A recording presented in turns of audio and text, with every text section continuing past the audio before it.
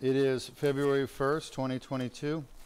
We are broadcasting and streaming surgery of the spine live over the internet on Facebook, YouTube, LinkedIn, and Twitter.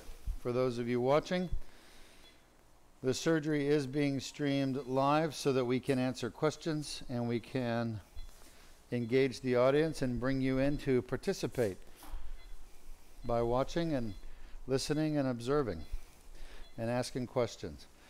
All right, Dr. Deuk here. We're going to get started, okay?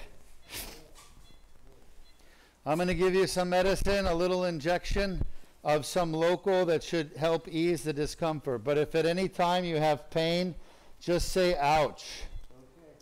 Don't move your body, just say ouch, and I will give you some more numbing medicine, okay? All right, so our patient has two herniated discs, L4-5, L5-S1, and L4-5 is herniated on both sides, so there's a tear and herniation on both sides. It's hitting nerves on both sides, so we're going to go on both sides to fix L4-5. L5-S1, on the other hand, is just on the left. I think we're off on orbit by 1 degree, maybe even a half a degree.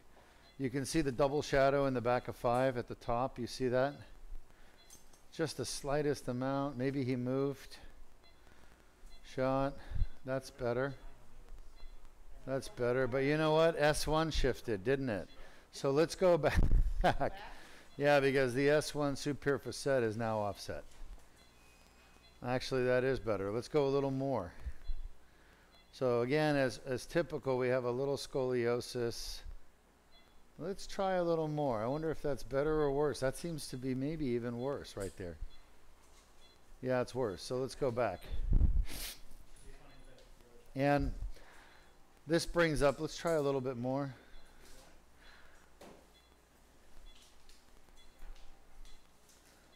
You know what? Just a slight bit more. Like half a degree.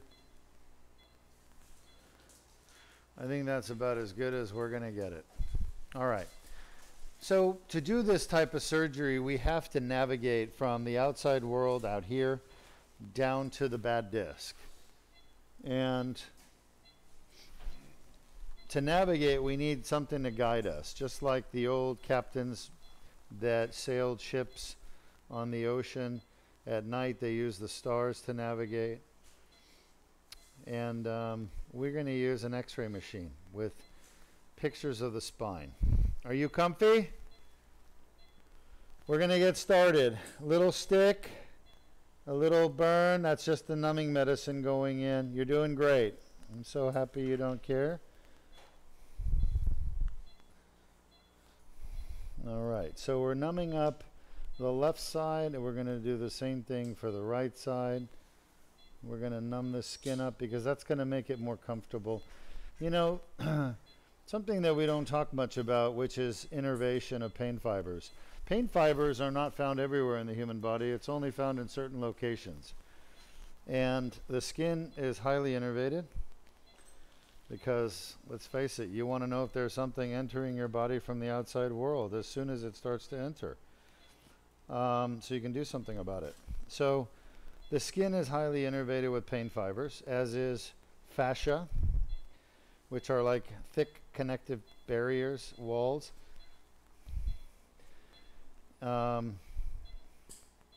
Muscles have a little bit of pain fibers. Bone, the periosteum does, the surface membrane.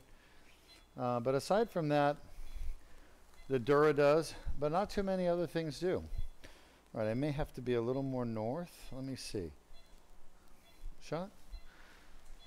I think I need to be a little more north for sure. So I think we're still numbed up here. We should be good. We'll try again. So the entry point, starting point, is important, very important. So you have to select your entry point very carefully. Shot? And for those of you who have never done this kind of surgery as a surgeon, you really need training before you can start doing it. It's not something you can watch a YouTube video on and do it. And the training you're going to need is going to be extensive. Sean, it's basically a year-long fellowship at a minimum. 6 months. And that's if you're a very quick learner and you have a really good foundation. Shot? And what I mean by quick learner and good foundation is just that. You're very smart and you have a very good understanding of anatomy, and you have a lot of experience as a spine surgeon doing surgery. Shot? Then you can learn this faster. Shot? All right, I'm up against the facet. I'm a little higher than I want to be. It's easy to not be in the right place. It's hard to be in the right place. Shot? So I can feel the iliac crest. Shot? And the iliac crest can sometimes force you, shot, to go further north than you want to be. And so I have to navigate the iliac crest. And a little secret of mine that I've learned over the years, shot, is that when you encounter the iliac crest as an obstacle, a lot of times you need to go more medial, shot, rather than any other direction. Going more medial can typically be very helpful. Shot? All right, I'm hitting the facet, this S1 superior facet. Shot? Still a little bit higher than I want to be. And we've got a pretty good fluoro shot. You can see the L5-S1 disc space is very collapsed, but I need to be a little bit further south. Shot? So I'm going to try to use my needle and to navigate down there. Shot?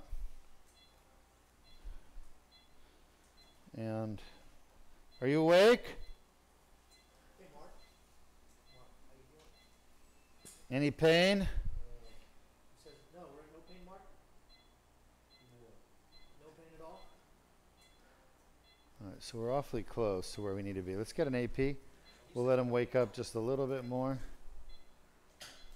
So because the disc space is so collapsed in the back, it's open in the front, but you can see in the back it's collapsed. I have maybe a 5 millimeter at most window to access the back of the disc.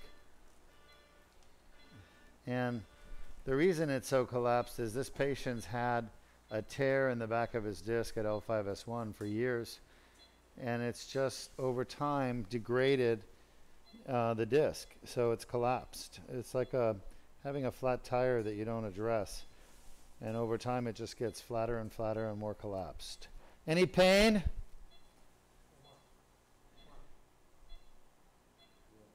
pain at all?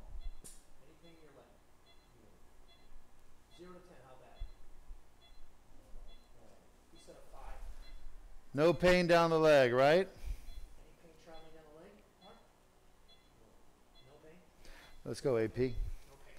So we're on the left side, and on the left side we're doing 2 discs, 4-5-5-1. On the right side we're just doing the 4-5, which I'm thankful about because 4-5 is so much easier to get into. 5-1 is the hardest. And just so you all know, endoscopic transforaminal lumbar spine surgeons like myself are few and far between. In the United States there's probably less than 50 of us, maybe even less than 25. Could even be less than 10 that are actually practicing. But L5-S1 is one that they don't treat, transforaminal, because it's so hard to access. You okay? Sean? Hey, Mark, how you doing? He said he's fine. It's good. Okay, good. Sean? Okay, we are in 5-1. I'm pretty darn happy with that, considering how collapsed it is. The other thing to note is look how short the S1 pedicle is. Show them the S1 pedicle. This is important. We call this congenital stenosis. Congenital, yes, to the right. Yep, right there. That's the back of the sacrum. And now go to the left just a little bit. Right there is the pedicle. And look at this. Look, show them the S1 superior facet. That little mountain right above your, just go up the mountain to the right. Yep, there it is, go up, up. It looks like the Matterhorn right there. There you go. That's the S1 superior facet. Now from there, right where her arrow is, to the back of the vertebral body, which is right there, that's the amount of distance that I have because of the S1 pedicle, which is abnormally short. That's not a lot of distance to get into the disc. Normally, show them the more normal distance higher up at the next level. Normally, there's a lot of distance from the facet to the back of the disc. Show them that, yes, that distance there. More distance, easier. Less distance, much harder, almost impossible. That's why surgeons don't do L5-S1, but at Deuk Spine Institute, we do it all the time. I've had probably 1 out of 100 patients I cannot get L5-S1 because it's inaccessible. And that's usually due to a variety of twisting of the spine, slipping of the bones, bone spurs, hypertrophied facet, etc. What's that? Well, no, table should go down. You want to drop the spine down or fluoro up, one of the two. But drop the table a little bit, just a little bit. That's good. Let's see what we got. All right, you can leave it pretty much there. So we've got 5-1. Now we're going to go for L4-5. Since I'm doing both on this side. First, I'm going to make a little incision. Are you comfy, sir?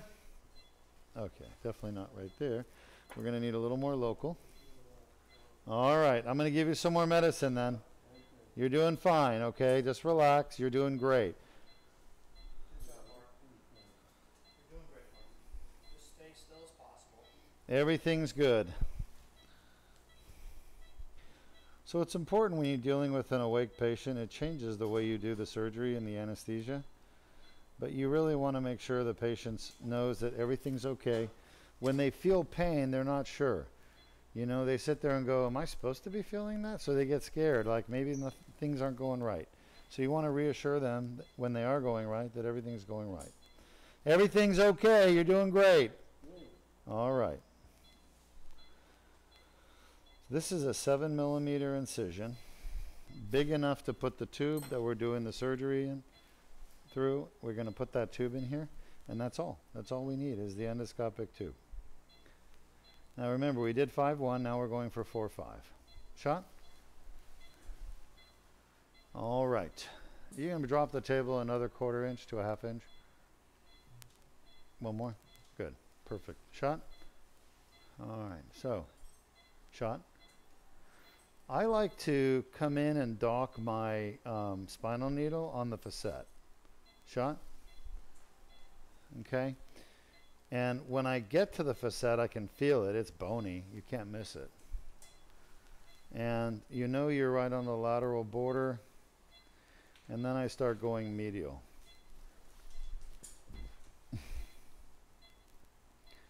I like to stay low in the foramen. Shot? Not that low. You comfy? You all right? Shot? All right, we're right there. You can actually see the herniated disc on that x-ray. AP?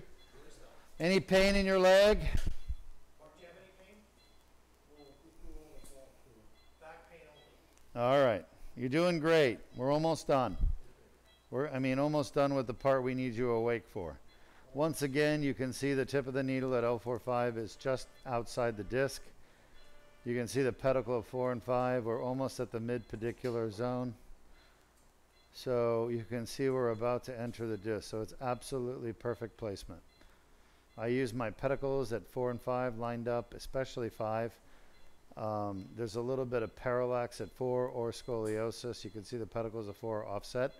But the most important to have the pedicles of the vertebral body below the disc lined up. And that's what we've done. So you can see the herniation.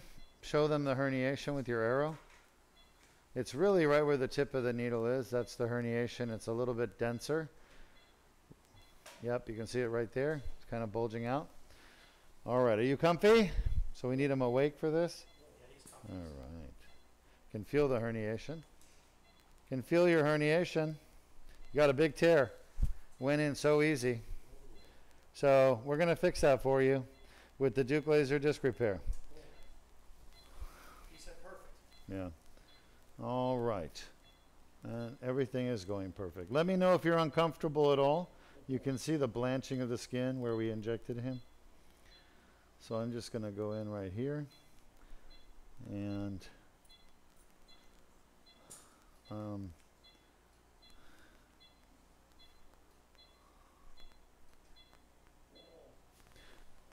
Sean? Yeah, I'm going to give him a little numbing medicine. It almost looks like we're low there, right, Luis?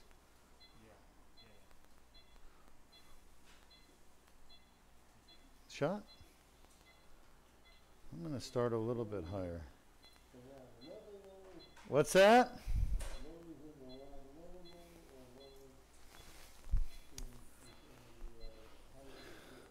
So we're going to approach from the right side, shot, and I'm giving some numbing medicine as I'm doing this.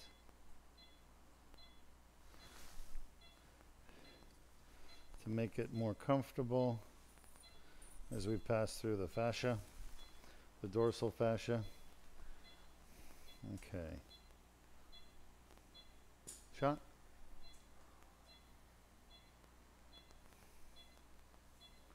Can feel it. Shot. Shot. There's the facet. We just got to wrap around it. Shot. And then we're going to enter the disc. Shot. Right where the tear is. Shot.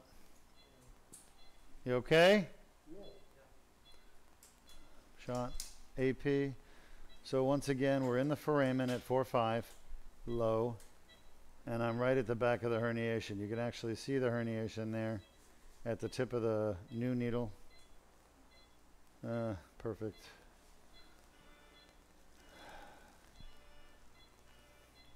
Any pain in your leg? He said no. Good. We're going to put you to sleep soon, but I need your help for just a few more minutes. Shot. All right, you're doing great. Shot. A lot of scar tissue. Unfortunately, I can feel it. You're doing really good. So far, 5 drops of blood. You comfy?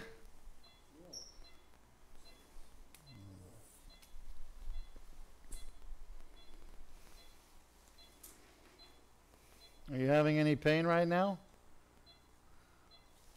Any pain, Mark? Yeah, pain in the Lower back? All right.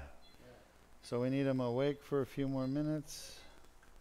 Responsive. Remember, we're here to treat 2 discs. The L4-5 has 2 problems. It has a tear on both sides, and through that tear, the jelly is pushed out. We call it a herniation. And this part right here, we call it number 1. That's the interposed nucleus. That causes back pain. And number 2, this part sticking out hits the nerve roots going down his leg, and that causes his leg pain.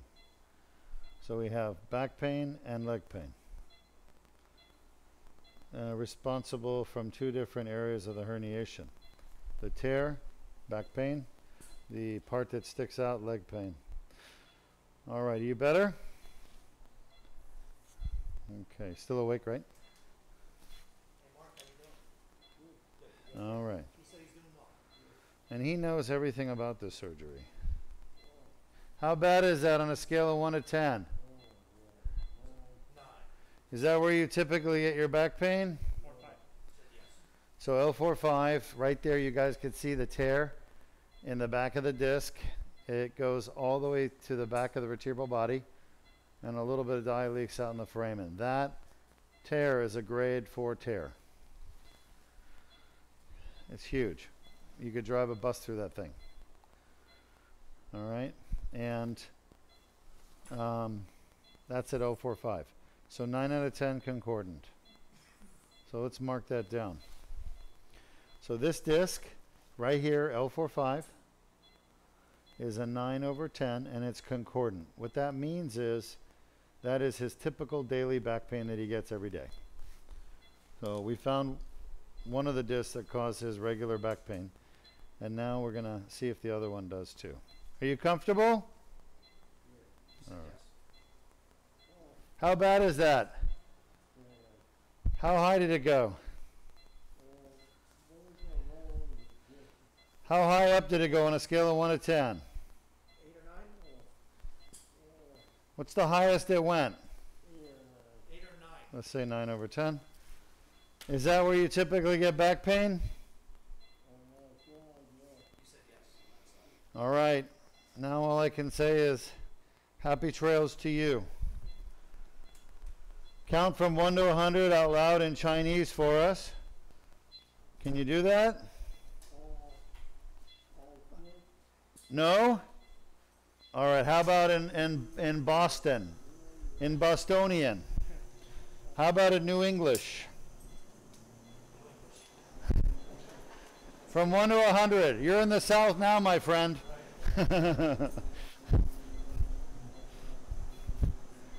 All right. So, yes, we're having fun a little bit with you.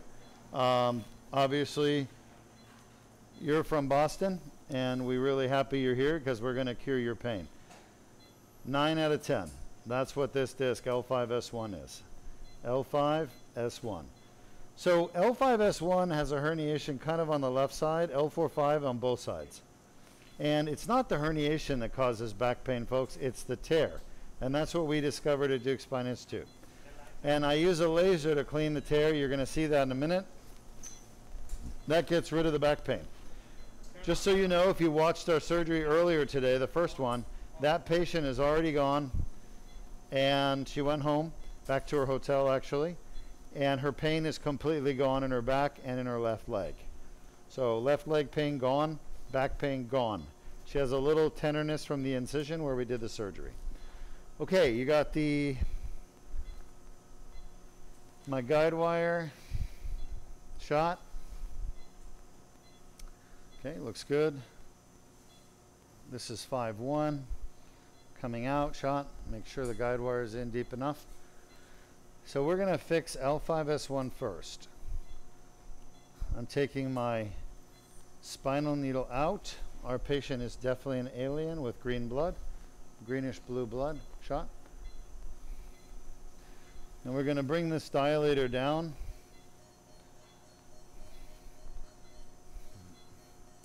Now you know this is a true patriot because just look here. Red, white, and blue. Okay? You see that?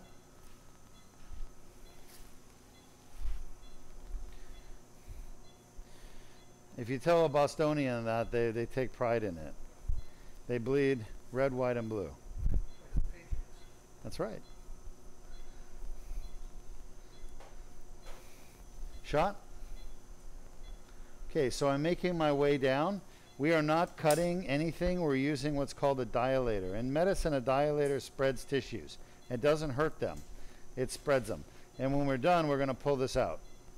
And all the tissues are going to go back and collapse back to where they were before without damage. So the only thing we've damaged is the skin by cutting it.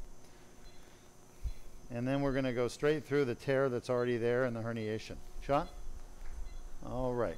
We're in the foramen now, moving past the S1 facet to the back of the disc. So I've done as much as I can, pushing and twisting with my hands. I'm going to use the mallet to bring this further down safely. Okay. I want to look at my angles and make sure the angles are right. So I can direct this. All right, lay still. You're okay. You're fine. Just relax. Everything's okay. I'm going to just wait a minute, shot. And I want to pull my guide wire back just a little bit. I don't want it advancing too much. So, shot. And we're right on the back of the disc at this point. This is the tear that's painful. So we're going to pass through and into the disc itself. The center of the disc doesn't have any pain fibers, folks. It's just the outside. The outer fibers that do. You're fine. Should I wait? Yep, no problem. I'll wait. We're going to give you a little more medicine. Everything's okay, though. You're doing great. Yeah, you're doing really good. So we've started going into the 5-1 disc shot, and I'm going to finish this in just a moment. We want to give our patient a little bit more anesthesia to make him a little sleepier. Remember, this is not general anesthesia. Our patients are not on volatile gases, chemically paralyzed, completely out. They're just getting sedation. We call it twilight.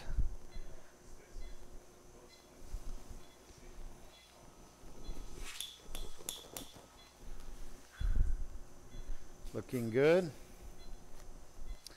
All right, folks, the whole surgery will be done through a tube. And we use an endoscope to go down this tube so I can see what's at the bottom here.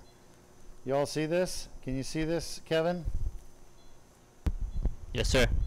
So we're going to enter here with all of our surgery equipment, including our endoscope, and we're going to be looking down here at the end. This is as minimally invasive as spine surgery gets. You'll hear surgeons talk about minimally invasive, but they don't do this surgery. They're not really doing minimally invasive.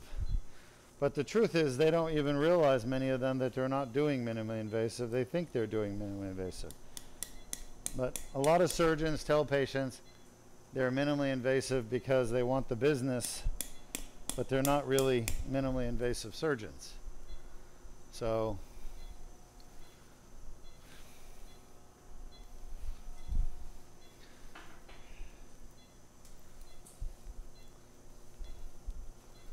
shot. This surgery we're doing today is truly minimally invasive. Take a look. The whole surgery is going to be done through this tube, 7 millimeters wide. Our blood loss will be less than 5 mils.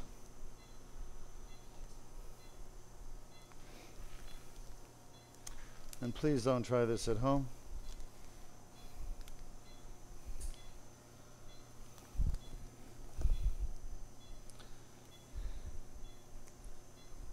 So that rep got you the fiber overnight, huh?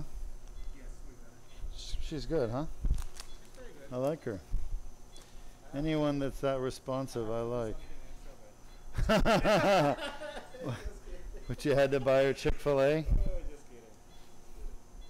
kidding. You, all right, good. You good? I'm good. All right. So notice the angle here for L5-S1 is pretty steep. We're not going in like this, we're going down like that. And again, L5-S1 is really hard to get to. Most endoscopic surgeons don't do it. Transforaminal, they'll just go, And then we need the angle on the they'll go interlaminar. I need the scope on. to be down there. And just so you know, interlaminar is not good for the patient. It's not good. Now you're taking bone out, you're taking ligaments out, you're destabilizing the whole spine. Lights off, please, Rita. All right, we got our first bit of herniation right here. Thank you very much. All right. You ready, Tim? You can see the limitations of grabbing instruments, traditional spine instruments like the pituitary. They just cannot really effectively remove the herniation, and they cannot, they definitely cannot debride the tear. Annular tear debridement requires a laser.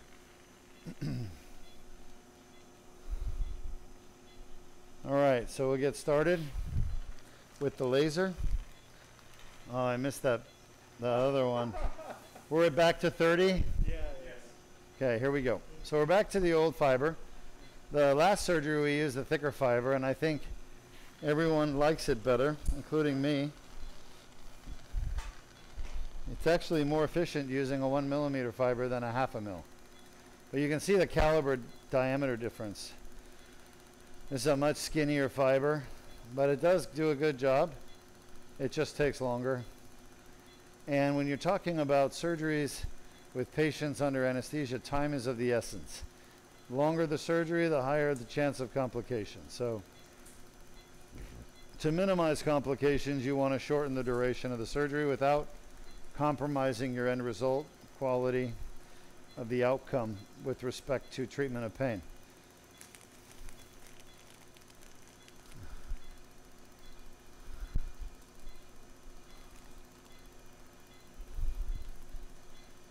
Okay, beautiful. Did my wife talk to you, Dr. Berndes, about Wednesday? Oh, okay. There, we have a handyman coming by, and he needs to fix something, I guess a shade or something. So, all right, Kevin, what questions do we have from our audience? We need the audience to ask questions.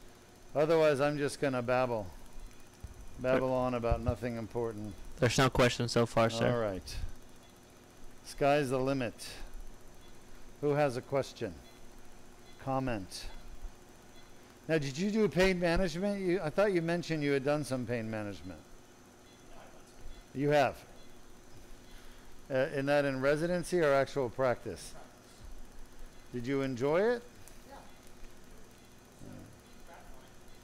You did interventional or medication?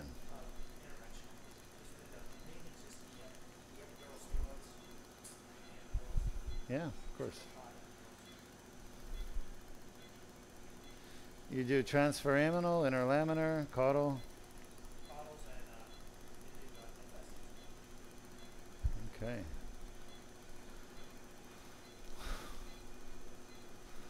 All right, so this is the second surgery for the day at Deuk Spine, and we have a third one after this, but this is a Deuk laser disc repair. This patient has herniated discs, one at L4-5, one at L5-S1. He has bilateral leg symptoms, pain in both legs, I think some weakness, numbness, and we need both legs feeling better. So because the L4-5 herniation's on both sides, I could see it on the MRI, we know L4-5 needs both sides done. The L5-S1, on the other hand, is primarily left-sided. So that's why we're doing a left 5-1 and a bilateral 4-5. Now our patient has traveled to Deuk Spine Institute from Boston, Massachusetts. Of course, Deuk Spine Institute in 2022 is located near Orlando, Florida, but really closer to SpaceX and NASA. We're 10 minutes from SpaceX launch pads and NASA. We are located in the Space Coast of Florida near Brevard County, and we've been here now for 16 years. When I was a resident in neurosurgery and training, resident and fellow, I used to come down and I was one of the doctors that took care of the astronauts that was part of the shuttle program, the space shuttle program, and we would come and train on base with the protocols, with the NASA personnel, and there were a group of about 4 of us, including surgeon, ER doc, anesthesiologist, and either another surgeon or an ER doc. And we would basically staff the launches and landings of the shuttles, and I was part of that for many years. That's how I got familiar with this area. And so when a job opportunity opened up here at the hospitals, Parish Medical Center, Wusthof Rockledge, I took the job. And I've been here in the same place now 16 years. We're about 45 minutes from Orlando Airport. All of our patients fly into Orlando, but some of them find it easier to fly into Melbourne. There is a Melbourne International Airport close by. We have 3 satellite launches this week from SpaceX. Everybody know about that? Yeah, it's a record. 3 in 1 week, as long as they do launch. Huh? Anybody know the launch schedule for SpaceX this week? There's one today. One today, what time? Usually we know because the building shakes. So if you're in California, maybe you think it's an earthquake. And there was a launch yesterday? 6 p.m.? 6 a.m.? So one SpaceX rocket launched yesterday. Of course, they're delivering the satellites. Starlink. Everybody probably knows about those. So Then when is the next launch? Today?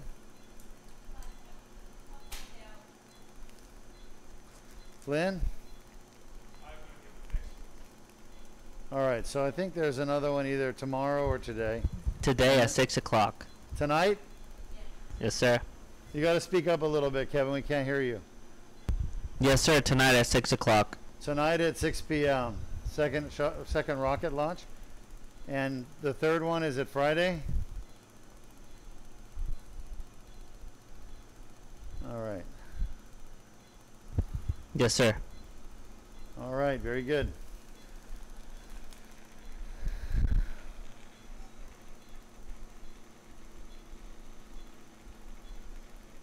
So I've never told you guys this, and honestly I don't care at this point, but I might as well tell you. But about a year ago, Jeff Bezos came to the Space Coast here because his rocket company is here, Blue Origin, and he stayed at my house for 2 days while he visited Blue Origin. It was top secret, but now that it's been over a year, I don't feel obligated to keep it top secret anymore.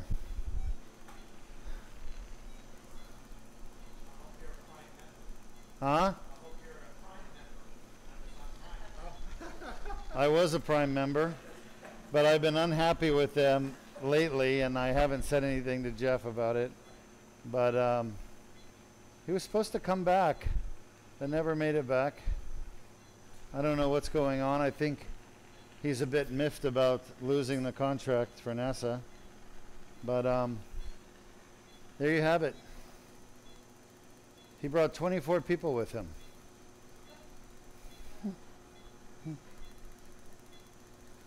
Only a few people know about this wipe, but now the rest of the world can know.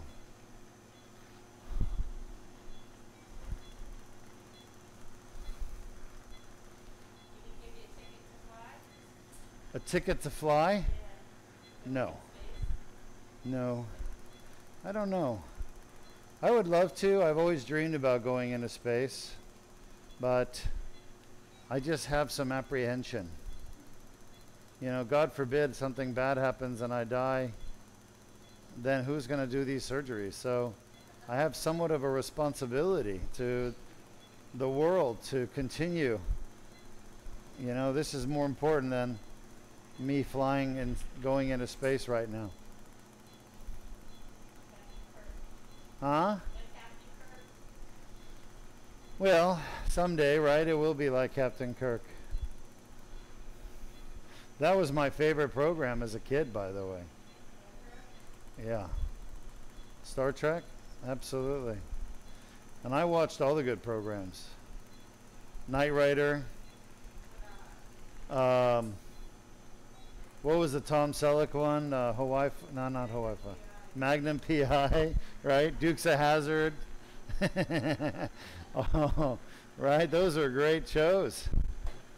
We were very lucky. Knight Rider. The $6 million, was it $6 million Man? Huh? Right? Wonder Woman. That was fun. Charlie's Angels, the original. We were lucky to have such great programming on television. Now it's just garbage on TV. Like, I try to get my kids to watch the old stuff, you know? Because the new stuff is just terrible. It doesn't teach them anything. No values, morals, ethics.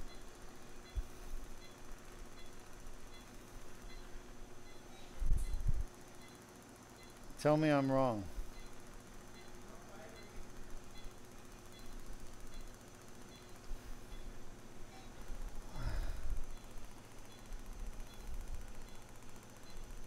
It's just sad to see what's happened over the years. All right, let's see what we've got here. Starting to get out towards the foramen. We're right at the most painful area. Yeah. We'll just wait a minute, take that. So any questions from our audience, Kevin? No questions still. What are you saying, Rita? Oh.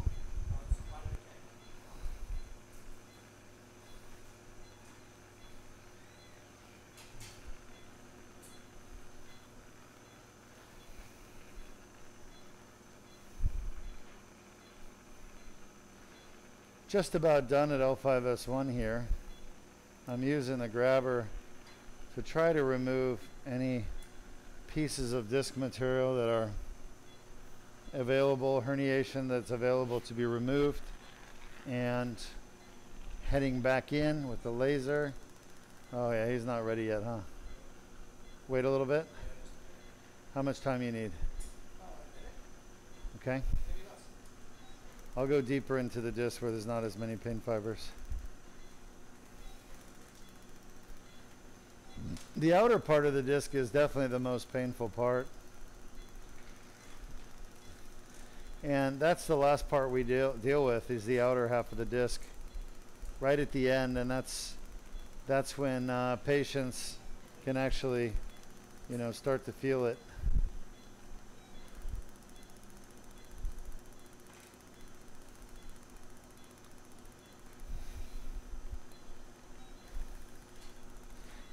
Better? Seems to be better controlled.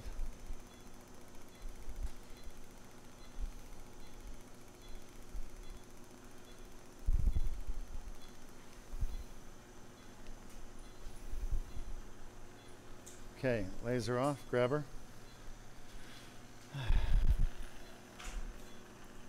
Next we're going to move to L4-5 in just a minute. I want to make sure we've gotten everything we can on this one. I think I can get a little bit more.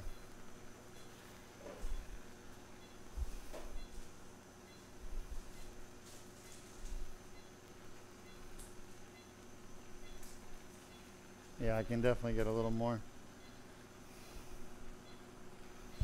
We good?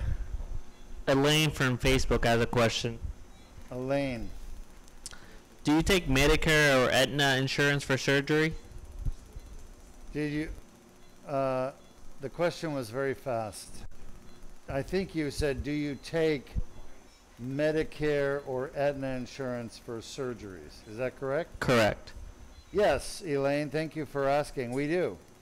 We take Aetna, and Medicare does pay for some types of surgeries, but not the Deuk laser disc repair, unfortunately. We expect it will in the future, but it's going to take some advocating by patients in order for that to happen. So currently, if you're a Medicare patient, you're going to have to pay out of pocket for the laser surgery. Aetna, though, we do take, and we have been paid in the past by Aetna, so we expect to bill Aetna and get paid. But Medicare doesn't really cover any new technologies. Medicare is not interested in covering any new technology. They want to save money, and new technology, unfortunately, does cost money.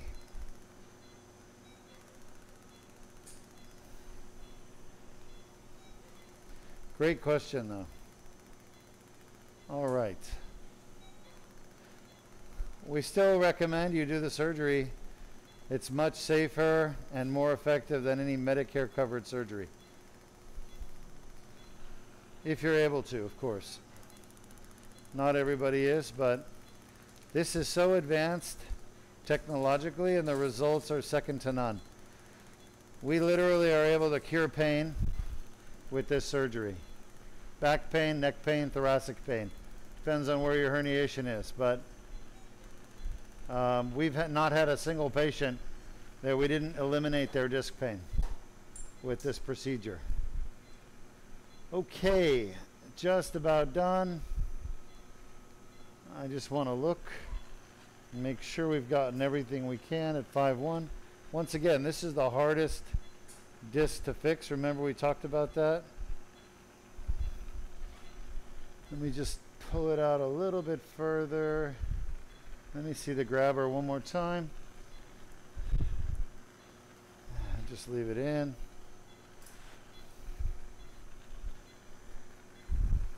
We're outside the disc there. And I'm just thinking I can get a little bit more. Let's see what I can do here. You can see a little bit of blue dye there. Not much left. We're just about done here. Yep. All right. I think that's good. Okay, we're done at 5.1. We're going to move up to 4.5. So stick with us. And we'll move to the next disc and the next side. A little bit of betadine, antiseptic. Don't need much. We used to use bacitracin in our irrigation for endoscopic surgery, but it's sort of fallen out of favor. We can still use it, but unfortunately, when a drug is not really used by many people anymore, it becomes very, very expensive to use it.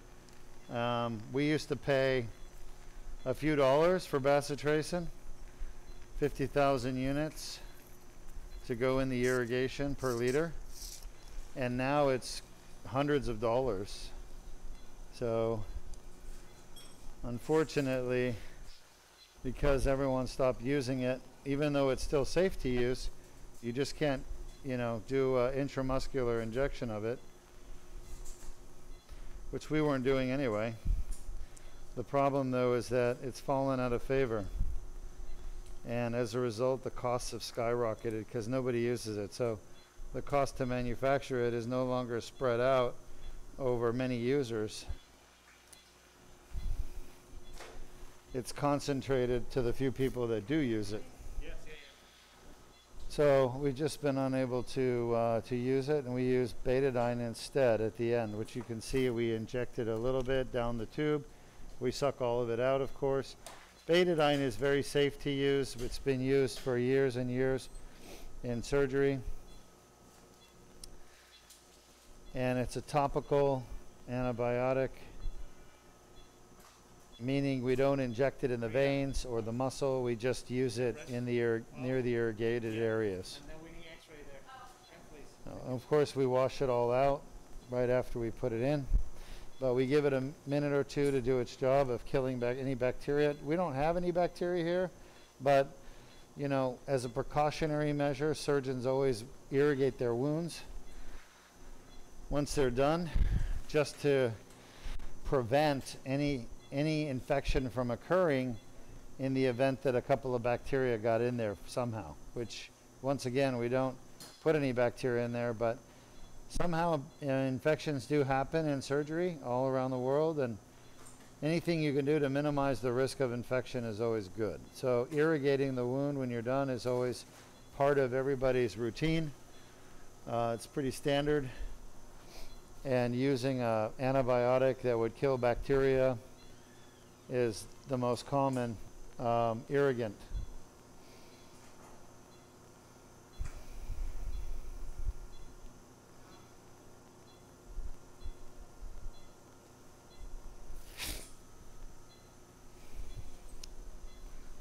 There are really 4 main types of microbes that we know about.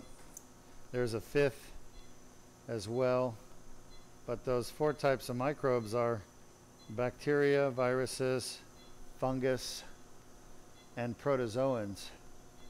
And in the United States, in surgical theaters like ours, your biggest risk is bacteria. So you want to use a bactericidal product, and that's what we do.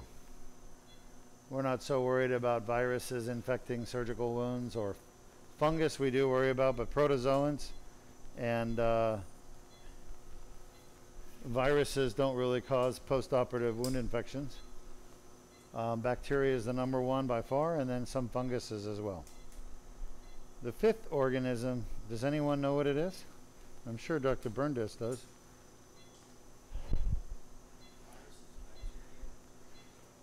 fungus and protozoan. The fifth one is something called, no, protozoan, I mean parasites, protozoans, things like that. But it's a prion, which is not really a virus. It's a protein that is weird. That's bad cow's disease. Yeah, Creutzfeldt-Jakob disease in humans. Not in the brain. It affects the brain tissue and causes people to go crazy. They get demented. They have psychosis and myoclonic jerks. Point is, it's really bad because you can't kill it. And you just have to make sure you never spread it. I don't think I've seen a single case. Maybe one in residency. One case. We did a brain biopsy on a patient that had suspected Creutzfeldt-Jakob disease. These people usually give a history of eating brains of animals that are infected, or eating foods that have been contaminated by brain matter, like in a slaughterhouse. So just another reason to go vegetarian.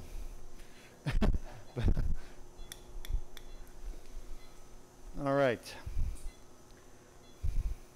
But like I said, we don't worry about prions, we don't worry about protozoans, and we don't worry about, which are parasites, and we don't worry about viruses when it comes to post-operative wound infections. We worry about bacteria and fungus, and of course the most important is bacteria. So the antibiotic I use, betadine, kills bacteria very effectively. It even kills fungus as well. Shot. NASA developed it as a polymicrobial wash for astronauts to use, and space scientists to use, because they didn't know what they were going to bring back from space. You've all seen those sci-fi movies, right? Ridley Scott, Alien. We have a question from Colton. Prometheus, that's your son? All right, Colton, hit us up. Do you have any experience with endoscopic surgery on younger patients around 20 to 22 years old? Yes. We need to see the scope, please. Yes, we do. Listen, younger patients do get injuries to their disc. Guys, we need the scope on. Younger people do get herniated discs Stand by. and disc injuries, And then we need the endo on the fitting, please. and they are painful. Okay, so something you need to be aware of is that it does happen. Thank you. It's less common than older adults, but anyone can have a disc injury. Lights off whenever Okay. you're done, please. And you can be 5 years old with a disc injury, an annular tear and herniation and back pain. As a matter of fact, I met a woman about 3 months ago on Facebook. Her daughter is only 2 years old and is having back pain from a herniated disc. So, of course, you're not going to operate on a 2-year-old. You're going to wait and see if it gets better in time. But for sure, you know, younger people get herniated discs. I've operated on as young as 15. And that was a young lady out of Los Angeles who went to all the top orthopedics in LA. They couldn't figure out what was wrong with her. She had back pain for years. She was a skier, like a semi-pro skier, played sports. Anyway, always complaining of back pain, and she was blown off by the doctors. They said, "You're too young to have problems with your back." It's because they don't understand. Anyway, she came here. I found a herniated disc at L4-5, and we did a laser surgery. Her pain went away immediately.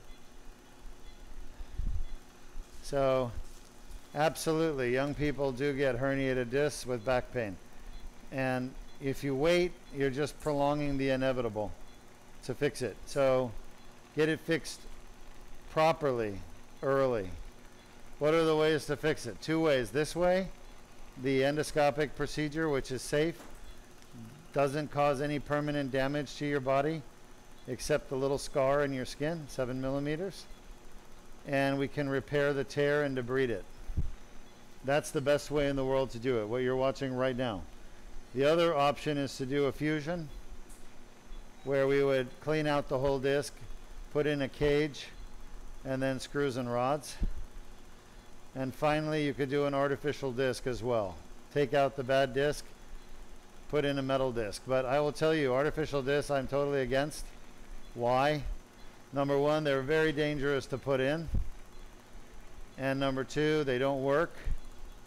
And number three, they pop out. And then you're going to have multiple surgeries, more than one, to fix it, and all kinds of complications from it. So I am 100% against artificial discs. It's not even a question, maybe. I won't put them in. If I have a patient that comes to me and says, I want an artificial disc, I will say, okay, great, but there's better options. If they're still dead set on artificial discs, I'll tell them, go get someone else to do it, because I'm not going to do it. I don't care how much money they pay me, I'm not going to do it, because I just know they're bad. They cause complications, horrible complications. So I'm about safety and effectiveness, safe and effective treatments. And the safest, most effective treatment for a herniated disc in the world is this surgery you're watching right now. We've had 0 surgical complications. That means is there's been no complication from the surgeon. We had 1 anesthesia complication and 0 surgical in 1,400 surgeries. There's no other spine surgery in the world that has that record. So we know this is the safest and it's the most effective.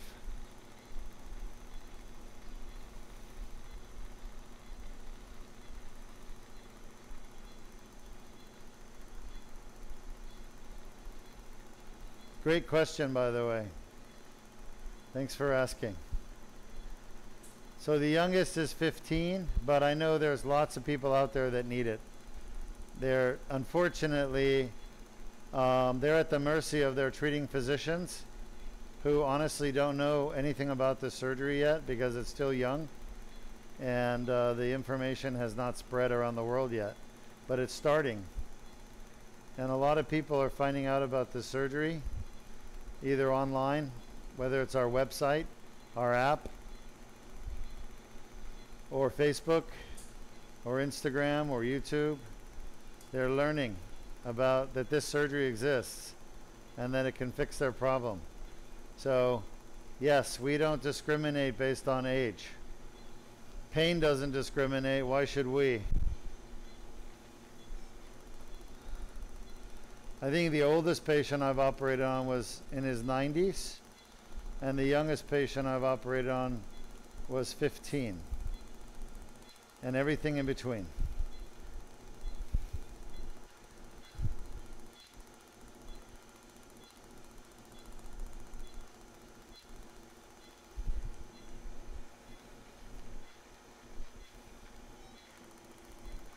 Great question. Any other questions? See the tear, just how, look at all this white stuff, collagenized it is. This is L4-5, left side. We're going to go to the right side soon and we'll fix that side as well. This is the herniation right here that I'm zapping out. This is the outer part of the herniation. So you can see it pushing, and the tear is all through here. It needs to all be cleaned up. Scar tissue from chronic inflammation. So yeah, Luis, definitely buy 3 of those fibers. Tomorrow, we have it tomorrow. Yeah. And let's make that our primary No problem. fiber. You can have both out, you know, if you want. Yes, sir. But I think we're onto something here. For the next case, you want to start with the big one or the side fire? The big one. Big one? Just That's have fine, it, side just fire. standby side fire. Because the side fire is only one time use. I know. Okay. Which side fire are we going to use? It's only one, sir. I thought you had two. No, it's only one. You had the expensive one? It's only one, and it's. Oh, I thought we saw on the website there's No, two. but I asked the rep, and he said it's only one. And the one they have is the expensive one. Is the yes. Of course. So, that's unfortunate. Oh, look at that inflammatory tissue right there. So, the side firing laser, is there only one company that manufactures it that we can use? Yeah, the thing is, they're not all compatible with this machine. So But what about the company that makes the machine? they use Boston. That's They don't have their yeah, own. No, they don't have their own. No. Interesting. So it looks like they have a contract. So They have a contract with looks like Boston? always done. Yes. Sir. Interesting. So, Okay, well, we're just talking business here. Since you guys aren't asking any more questions, we're just talking business.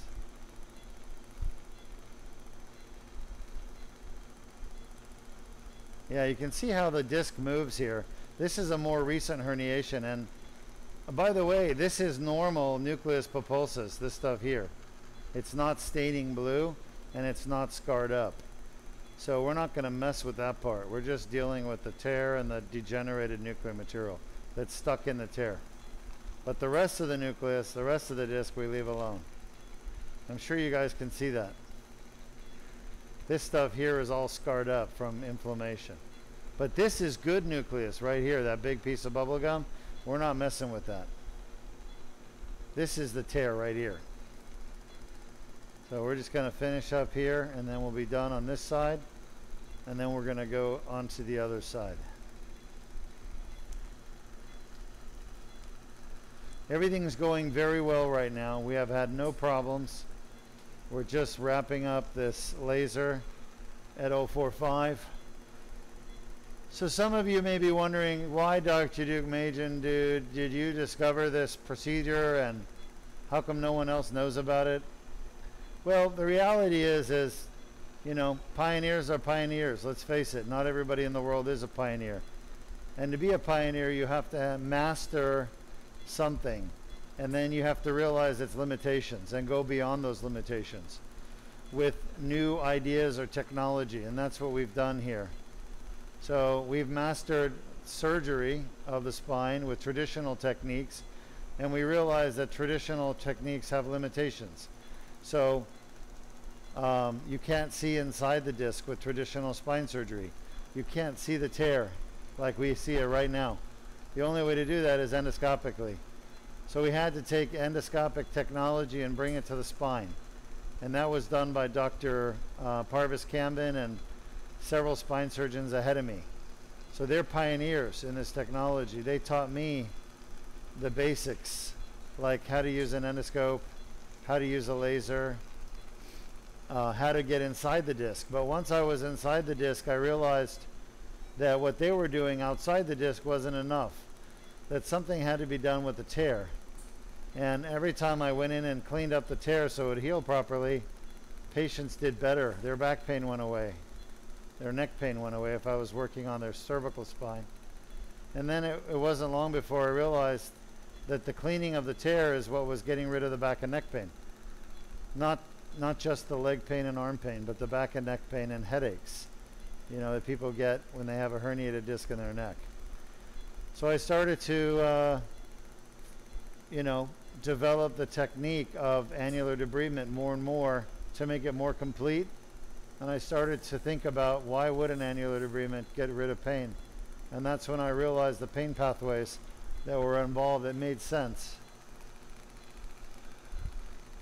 with somatic afferents and primary somatosensory cortex and the pathways and the innervation of the back of the disc and the sinovertebral nerve. And of course, building on studies that were performed by other scientists before me, after me, like Cloward, who studied lumbar back pain with open surgery, pushing on areas of the disc to find where the pain was. He recognized that it was the posterior annulus that was the source of back pain, not the side, not the front. So he described that the posterior annulus had a different innervation, basically, that patients perceived as highly localized pain. So I took that and built on it, recognizing the annular tear and inflammation as being the source of pain. Laser. There's some herniation right there, herniated nucleus pulposus. Staining blue with our dye, the Deuk spine dye. The Deuk spine dye basically stains degenerated nuclear material, which is that material which has been under the influence of inflammation and inflammatory mediators, and it's basically acidic, highly acidic. Okay, 1 minute.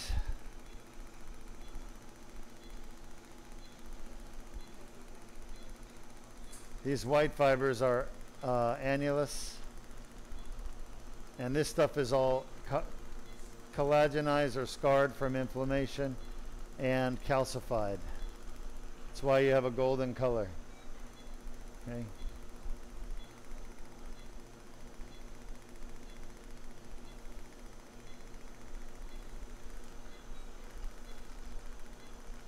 Just going to finish this last bit up and we'll be done here. We're going to go on to the right side. You want to switch sides with me, Luis? So Luis and I will do a little dance. And I'm going to go to the other side.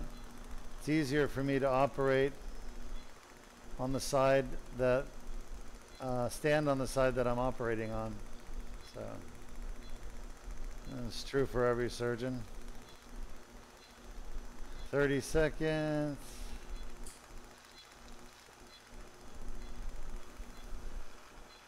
See the normal disc here, and the blue stuff is the under influence of inflammation, herniated disc. All this stuff here at 12 o'clock. Those fibers there that you're seeing, the white fibers, are the posterior longitudinal ligament, PLL. All right, and just past these fibers is going to be the epidural space. That's where the nerves are and blood vessels and fat.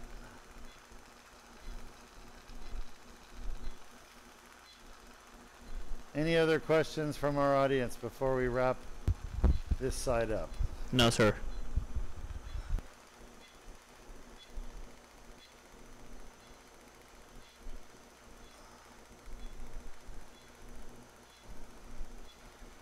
So it's funny. My kids started a new school, high school, last year, Lake Highland Prep. And it's all the very well-to-do people in Orlando send their kids there, but it's got a good college prep school, right? And Arias has now gotten into Princeton, so combination of his earlier work and of course Lake Highland, the support he's gotten with racing has been excellent. Nothing bad to say about the school, but they have an annual fundraiser, and the school asked for donations, so I donated a Deuk laser disc repair surgery. But nobody knew what the Deuk laser disc repair was. Grabber. So even though I donated a disc to be repaired to anybody with back pain, nobody bought it. It went unbought, and it was just $1,000. And think about what people pay to have this surgery done is a lot more than that. So it's just funny how, because people have no idea what it is, they don't value it. Yet I'm sure there's lots of people in Orlando with chronic back pain that would have benefited from the surgery and saved a lot of money. So that just shows how new technology, as great as it is. Do we have irrigation here? I mean suction? Yes. Can be underappreciated by even the people it's designed to benefit for a long time.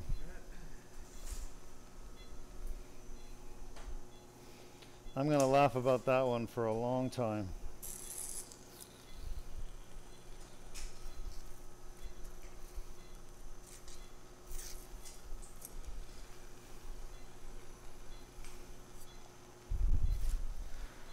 Okie dokie, done with the left side, now we have the right side. to go. Our patient is doing fantastic. We put a little pressure to stop any bleeding in the muscle that might occur from a torn vein. Typically we don't get any bleeding in the muscle, but it's better to put pressure anyway. We put pressure on every patient. You got it? And the reason is if somebody does get a little bit of blood in the muscle, then they're going to have pain in the muscle and muscle spasms for probably at least 2 weeks after the surgery. So a little bit of muscle blood doesn't affect the results of the surgery, but it creates more post-operative pain in the patient, which we want to avoid. Okay, last disc. Again, this is L4-5, the right side. And we'll have this one done in about 15 minutes, hopefully. Knife. So we're going to make another incision at 7 millimeters.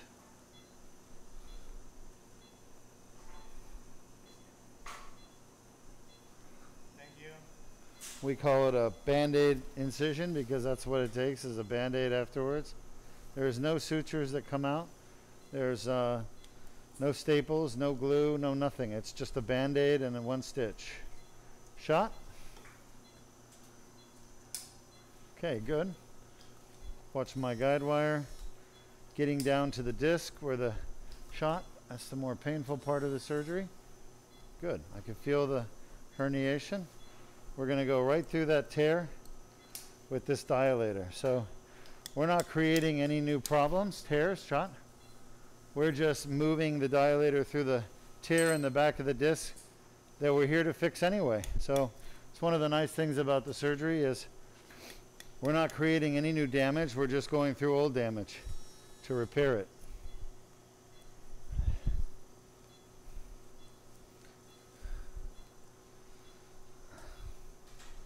Shot.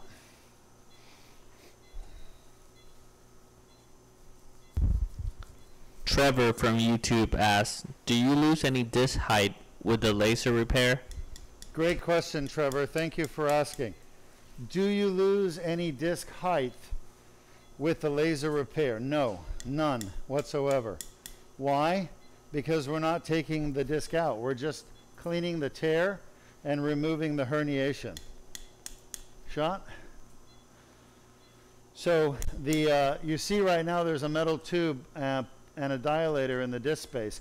What that's done is, imagine that disc space is like Jello. Okay, and I put this dilator in there and it opens, it goes through the Jello and spreads it. And then I take the dilator out. Well, basically, the Jello is still there. I haven't taken any away. I just spread it open. And that's what we're doing. I think we're good. Shot. Yeah, we're good. Take it out. So, yeah, no disc height is lost.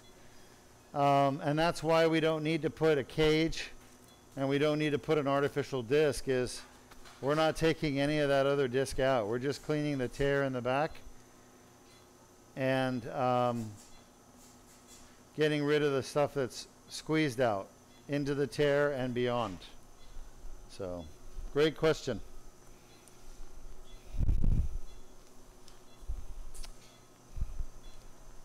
All right. Keep the questions coming. That's why we're here.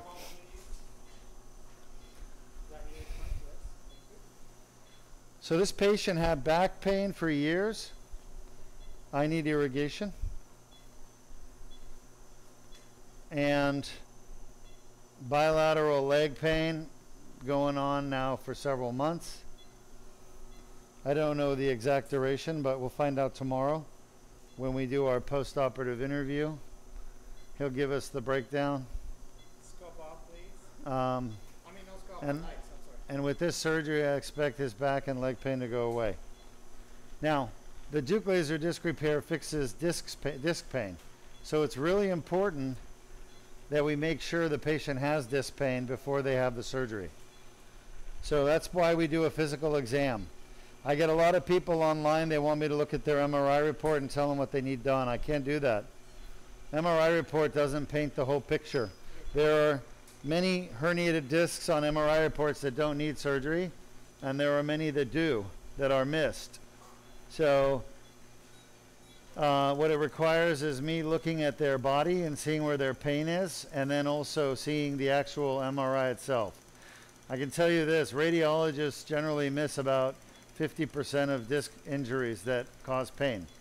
And they say it's normal, or they underplay it as not significant when it really is. So you really cannot rely on the radiologists. They don't have accurate information when it comes to the source of pain. Laser? Remember, radiologists, for the most part, they're not clinicians. They never see patients. They just sit there and look at a computer screen all day. Now, some of them actually treat patients, but the ones that don't treat, they don't understand pain sources. Okay, and so they just look at an MRI, and they want to call the big stuff, you know, anything that's really big and unusual. But these tears in the back of the disc that are painful, they're not big, they're small. So they're missing this stuff. Very rarely will you even see a radiologist mention an annular tear. But every single disc that's not normal has an annular tear. So why are they leaving it out? They leave it out because they don't think it's important.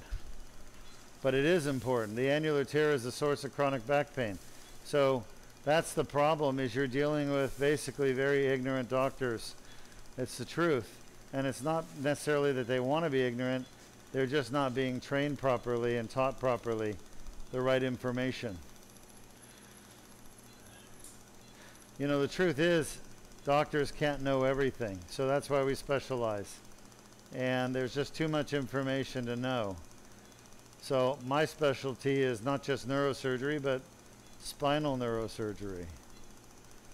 So I'm really super specialized in spinal neurosurgery. It's all I treat now. And I know everything there is to know about spinal neurosurgery because I want to. It's a personal choice. It has nothing to do with graduating from med school or residency. There's a lot of doctors that graduate that don't know anything, you know, about a subject matter. But those of us that do, we choose to know. You can get by medical school and get C's and pass and become a doctor. But to really understand medicine and the human body and how different systems interact, you have to study hard and do well in school, and you have to learn more than your classmates. So exceptional medical students, exceptional people make exceptional doctors, really is what it comes down to. It has nothing to do with where you went to school or what your title is. It really has to do with your understanding of the disease and how to treat it properly and best so that people have the best results. And that's, again, a personal choice. Look at me. I'm doing endoscopic laser surgery that works. Look at all my colleagues. They're all neurosurgeons, spine surgeons, yet they do bad surgeries that are very invasive, and very, very rarely do they result in good outcomes. That's a personal choice. It has nothing to do with a professional. It has to do with personal. If they choose to learn the right way to treat patients, then they'll go out and learn it. If they choose to go to the golf course and golf, or go to the bar, or hang out with friends, travel, play video games, whatever they decide to do, hang out with their family, that's a personal choice. But it affects their professional life. So I made a lot of choices early on to better my knowledge and education so that I could be really good at what I do. It was very important to me personally to be the best neurosurgeon I could be. And not every neurosurgeon feels that way, unfortunately. There's a lot that don't. And that holds true for all specialties. No matter what specialty, whether it's pediatrics, whether it's being a pro golfer or a jockey, a pilot, whatever you choose in life, You can choose to be the best, or you can choose just to get by. And I come from a lineage of people that don't just get by. We choose to be the best we can be. So that's why I'm here doing techniques that other neurosurgeons don't even know exist, because they haven't taken the time to go out and learn them. Do I blame them? Absolutely, I blame them. Do I blame the residency programs for not training them? Absolutely. Do I blame human greed and selfishness as the core problem? Yes, absolutely. That's the reason why most spine surgeons don't know about this technology.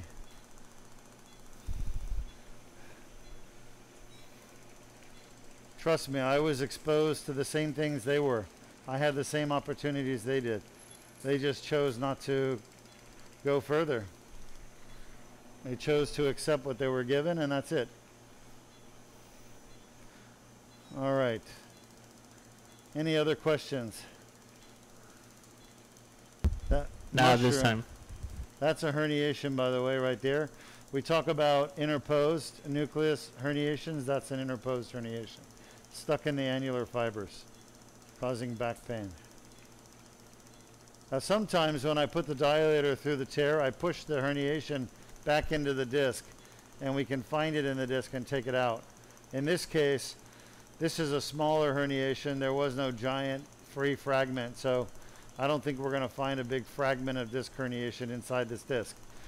As we get further along, we'll just be basically debulking the annular tear herniation and the extruded herniation. But I don't think we're going to see a big free fragment like we did last case, I think it was, right?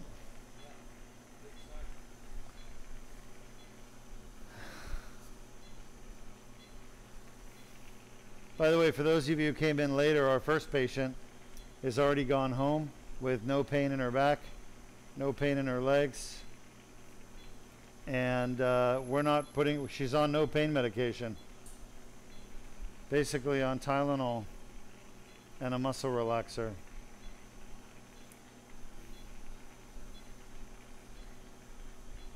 No narcotics. Yes. You have a question? Sherry from Facebook asked, I had an MRI done and I sent it to you. My question is on the report. It says, I have minimal disc bulge at L1, L2, and L2, L3. Mm-hmm. Why do I have pain going down both legs if the bulge is only minimal? Exactly. Hey, I agree with you, Sherry. That doesn't make sense, does it? So, well, that's why we do the telemedicine with a Zoom call. I presume we haven't done that yet. I don't know. But if you haven't had your Zoom call with me, it's going to be this Friday probably. So what I could tell you, I believe, without actually just kind of a generalization, because I don't have your films in front of me, and I don't recall if I did review them, the details. So what I would tell you is it's very common for radiologists to miss the cause. And that's why I do my own review. And I ask people to give me their images, because the radiologists miss things all the time. Important things. And that's you can't fix a human being if you don't know where the problem's coming from. So by looking at the MRI myself, I can see those significant bulges. So I'll just tell you, since you're asking me, radiologists generally look for the obvious. And when it comes to the spine, there's really 3 zones of stenosis, narrowing, that occur. There's the central stenosis, which is the most obvious and easiest to see, and that's what I was told to look for as a neurosurgeon. And then there's 2 more zones that are very important. And actually, the vast majority of people with leg pain have stenosis in these other 2 zones, not central. So radiologists look for central stenosis. But this other stenosis is called lateral recess stenosis and foraminal stenosis. And the vast majority of people with leg symptoms like yours, they have narrowing of the lateral recess and the neural foramen. That's missed by the radiologist because it's not obvious. And it takes a very skilled doctor to see it. And that's what I do. I can see it. And I will show it to you on your MRI when I meet with you. And that's what I do during the Zoom call. I'm glad you asked. It's a very important question. And it affects almost everybody out there with back and leg pain.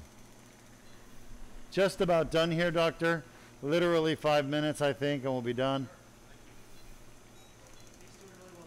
Good. Yeah, so we've lost 5 milliliters of blood in this whole surgery.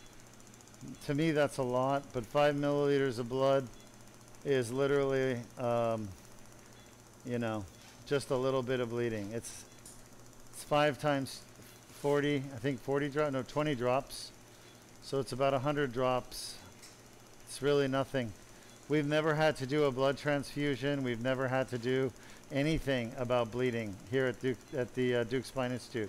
Even with my fusion surgeries, my open back surgeries and neck surgeries. We've developed techniques to minimize blood loss during spinal surgery, so there's no need for any transfusion. There's no need for hospitalization. Every single surgery we broadcast, including the big fusions, is outpatient. It's done right here at Deuk Spine Institute in our surgery center, not in a hospital. If you go to YouTube, you'll see we have over 2,000 videos with 1,000 surgeries, and then a bunch of testimonials and some other interesting stuff to watch and learn.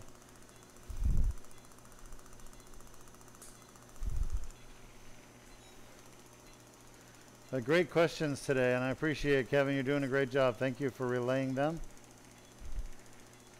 All right, our last surgery for the day is going to be a very interesting surgery. It's a patient who has pain in their facet joints.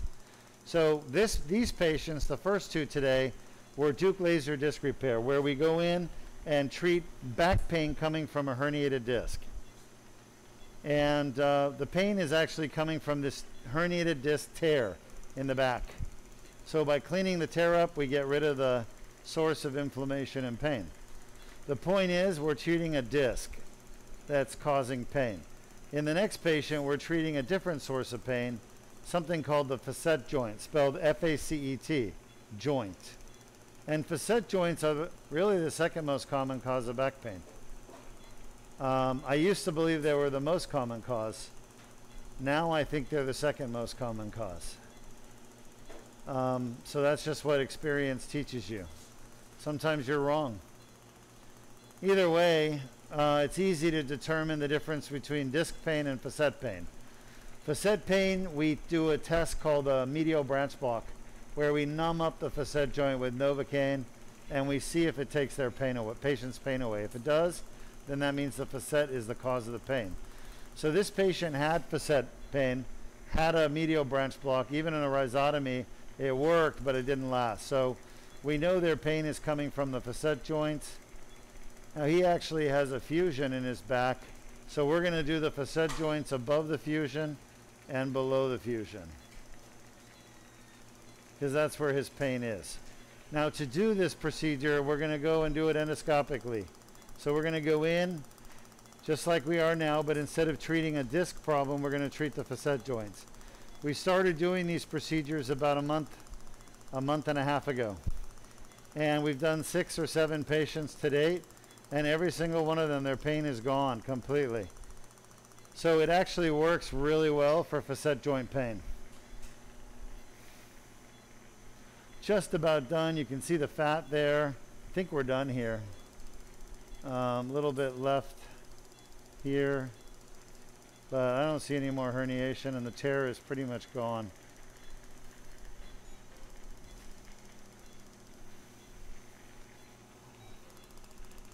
Any more questions before I wrap this up?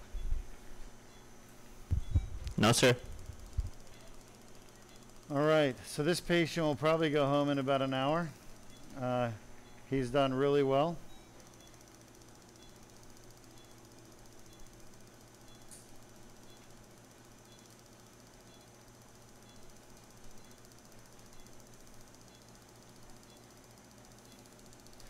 It's kind of like playing a video game. Looking good. Laser off. See if we can see the nerve root up here. It's just buried in fat. That's normal, by the way. Nerves use a lot of energy. There it is, right there. So this is the right L4 nerve root, that white thing. Again, a little bit of fat next to it. Let me have the laser back. And the fat gives the nerve root its energy that it uses. Remember, the brain and spinal cord only uses glucose, but nerves are part of the peripheral nervous system. They can actually use other energy sources like fat. So, and they do. The brain is a bit of a snob. It only uses sugar. Okay, we're done. Lights on, please. Thank you. Well, I hope you enjoyed this bilateral L4-5, left L5-S1 Deuk laser disc repair. I know I did, and the patient I think is going to be very pleased with his results.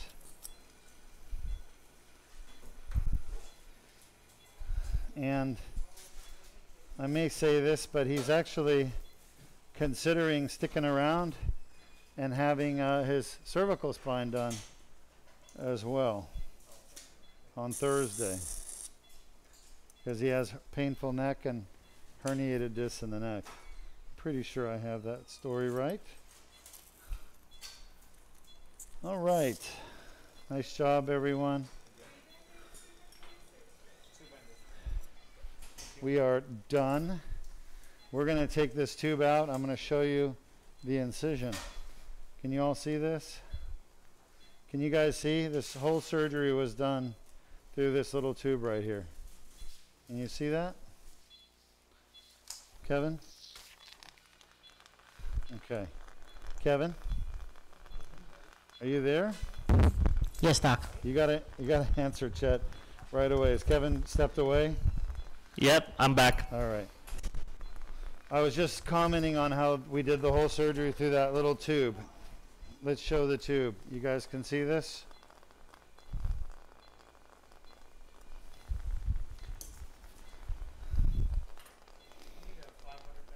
All right, let's show this incision. Can you guys see the incisions? Yes, sir. Yep. So when I'm talking to you guys, I need a quick answer. And if you're not able to see it, just say, give me a moment. You see the incision? Yes. 7 millimeters. And we got one on each side. So we're done. I'm going to call the blood loss 5 mil. No complications. Great job, everyone. So I'll head over there and take any questions. If you want to ask questions, type them up. We just watched a bilateral L4-5 for herniations at L4-5 on both sides with bilateral leg pain, and a left L5-S1 Deuk laser disc repair. We're treating and curing back pain and bilateral leg pain.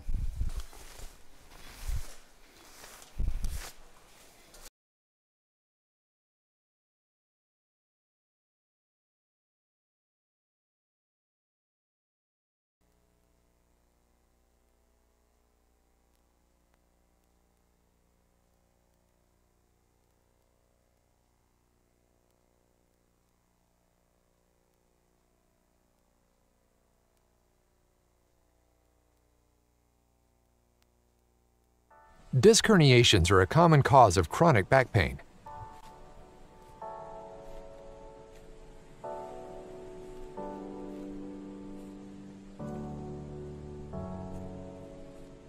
The inflamed annular tear causes back pain. Inflammation of the nerve roots causes leg pain. A Band-Aid-sized skin incision is made.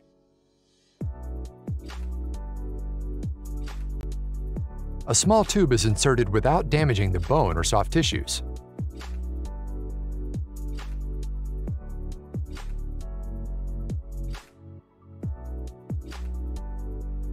The laser removes the herniation and debrides the annular tear. the annular tear heals on its own.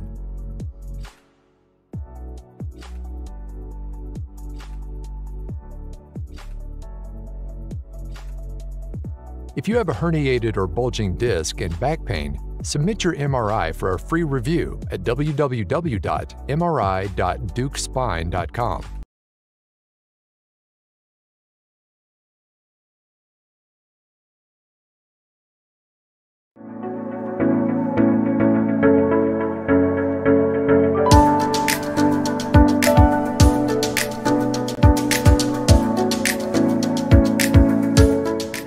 I'm Dr. Deuk Majan, and I'm here with one of my patients who just finished having the Deuk laser disc repair, endoscopic laser-assisted repair of 2 herniated discs in his back. And we finished about an hour ago. How are you feeling? I'm feeling great. I'm feeling much better. Yeah. Good. And a few minutes ago we were chatting about your symptoms, and you said that you would have a Charlie horse in your leg. Tell me about that. So, you know, after the pain that was in my leg, as I would do any morning stretch, just you wake up in the morning and you just reach and you stretch out your body, and immediately I would feel a Charlie horse pain throughout the right leg, consistently every day. And just to test it out, just to feel what that would be like, I just flexed that calf and kind of simulate that, and nothing at all. So the leg pain is gone? Gone. And then what about the pain in your lower back there? Do you still have that pain? That pain is gone. Cured? Yeah, cured completely. Awesome. I know you're a little sore from the surgery. Yeah. So why did you decide to do the Deuk laser disc repair as opposed to a fusion or something more invasive like that?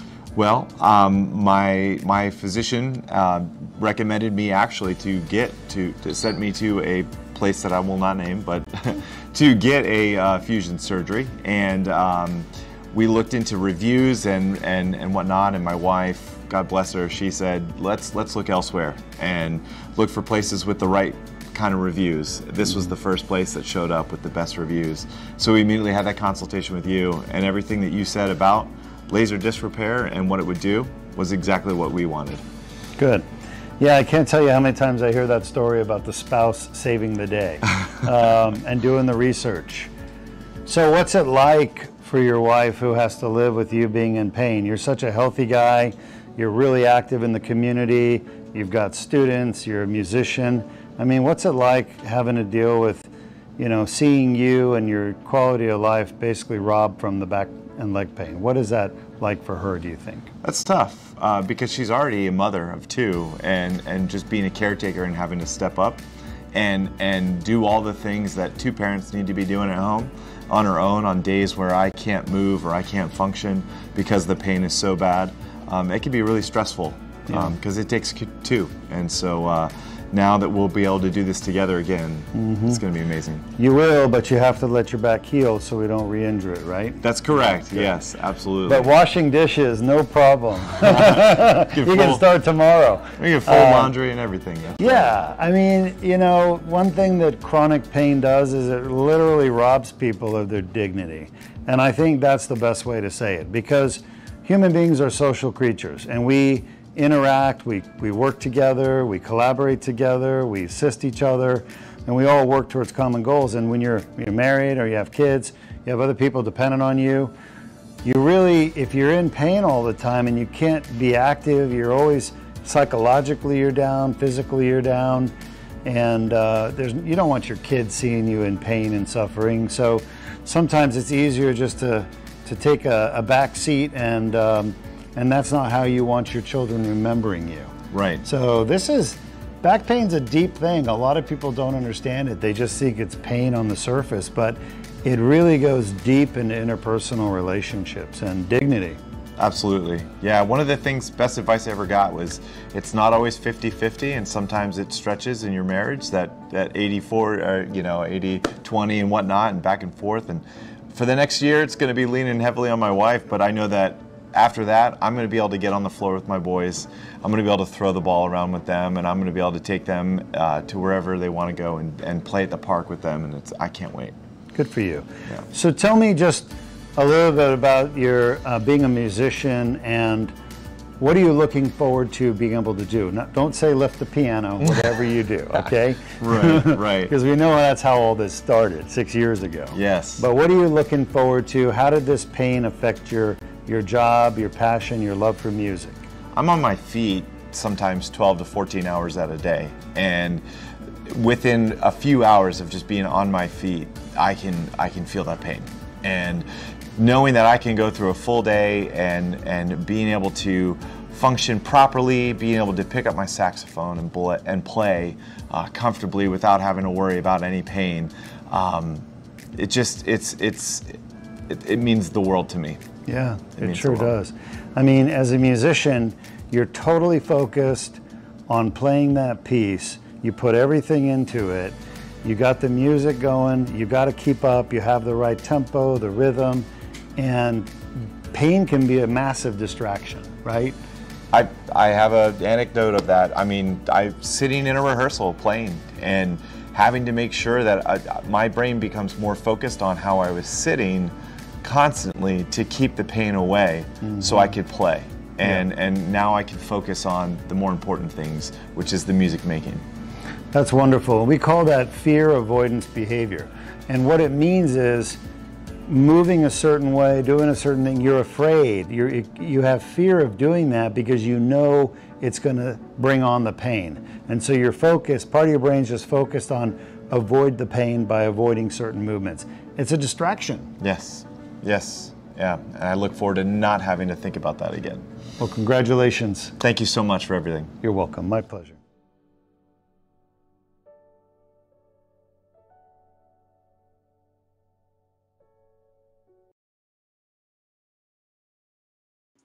I'm Dr. Deuk, and thanks for joining me after the surgery we just completed.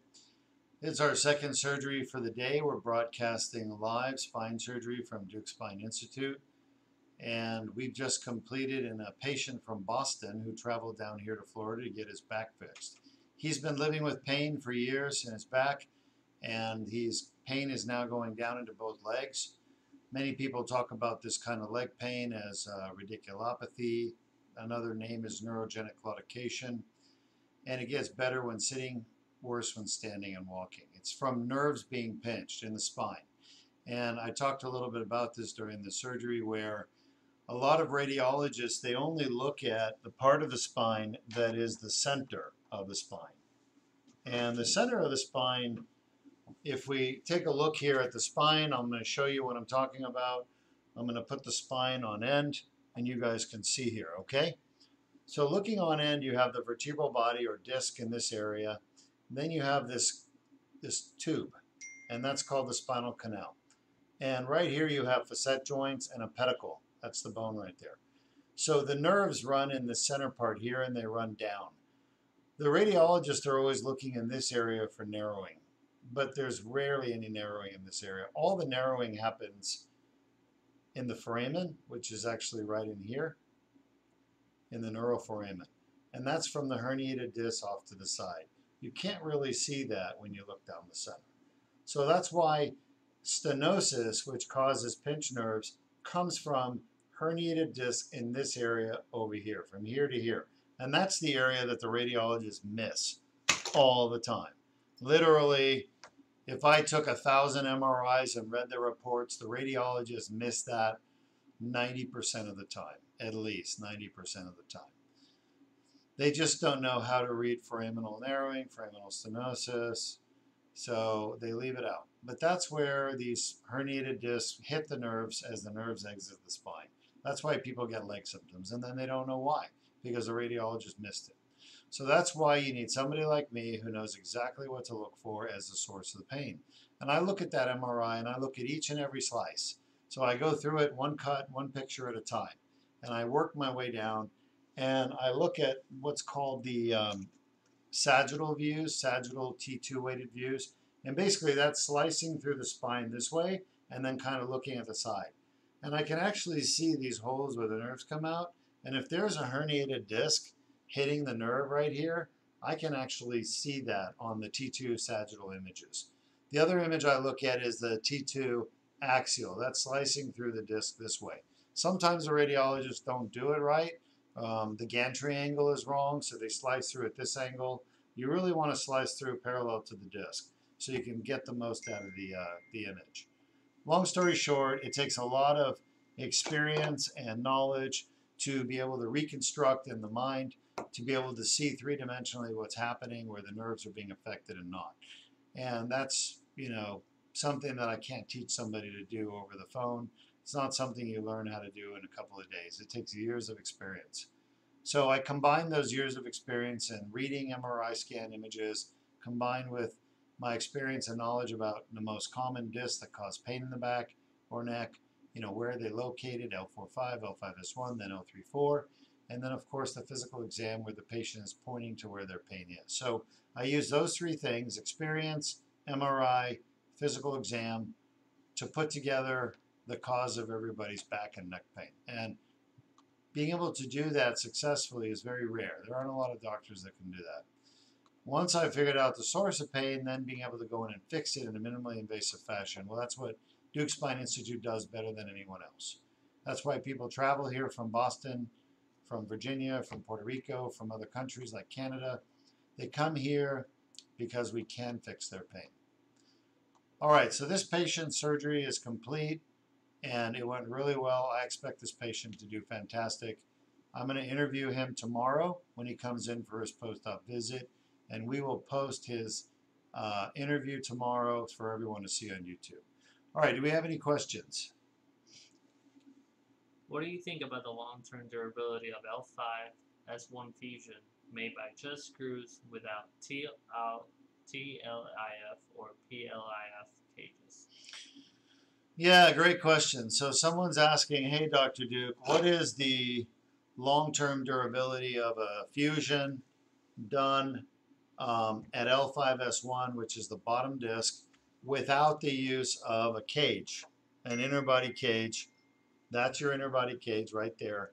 So basically the surgeon's going in and putting these screws into the pedicle of L5-S1, and then they connect the screws with a rod.